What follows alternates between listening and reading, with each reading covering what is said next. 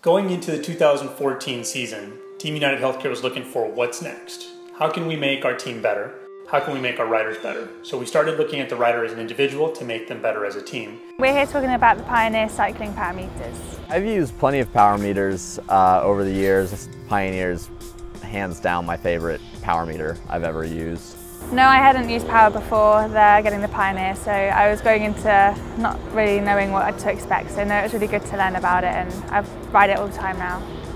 Going into the 2014 season at Team UnitedHealthcare, we're always looking for what's one more advantage we can have over the other teams. We thought about how to make the team stronger. We first need to focus on the rider as an individual. But then we needed to go one step further, and that was the power data. My experience with the Pioneer system's been a great one so far. It's awesome because it takes a lot of some of the other leading power meter companies and puts it all together. So we have pretty much the best of all worlds all in one device. It's been really good. I mean, the information and data that it gives you is great.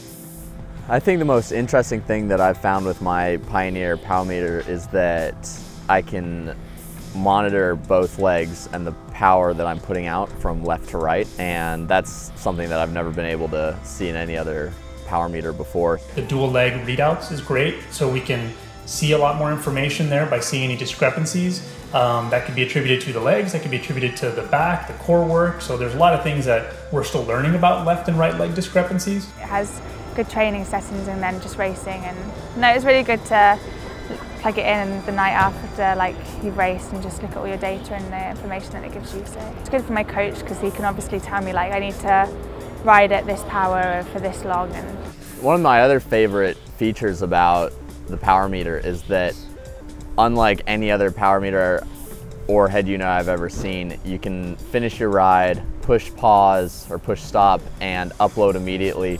It uploads the information for you to Wi-Fi. Next thing you know, it's up on Strava, Cyclosphere, Training Peaks, wherever you need it to be. You didn't have to do anything.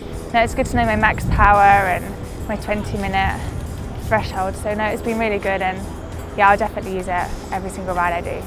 Once it's up there on the computer screen, I can analyze, my coach can analyze, and that's what can hopefully make me and everyone else a better rider and racer.